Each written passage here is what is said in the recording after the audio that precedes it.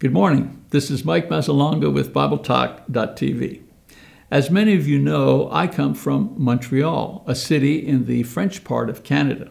Now, aside from the two-cheek kiss, Montreal is best known for its hockey madness.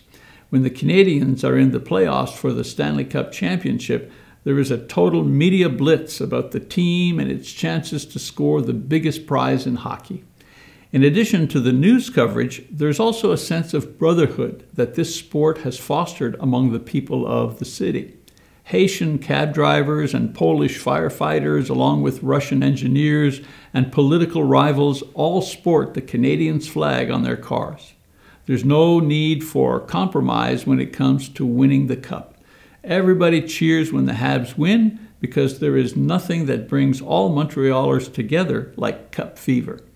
It's interesting to note that one other place I see this kind of coming together is in the local congregation of the church located in the south central part of the city called the Villamar Church of Christ. People from different cultures and languages enthusiastically praising and serving and sharing their Lord. No need for special committees or laws to maintain the peace and foster respect. Only one rule necessary. Do unto others as you would like them to do unto you. Luke chapter 6, verse 31. Of course, as exciting as the competition for the Stanley Cup might be, I'm confident that we have the better deal. You see, if the Canadiens win, only the team will receive the reward, and we will remain spectators. In the church, however, each one will receive the crown of eternal life, not just the star players.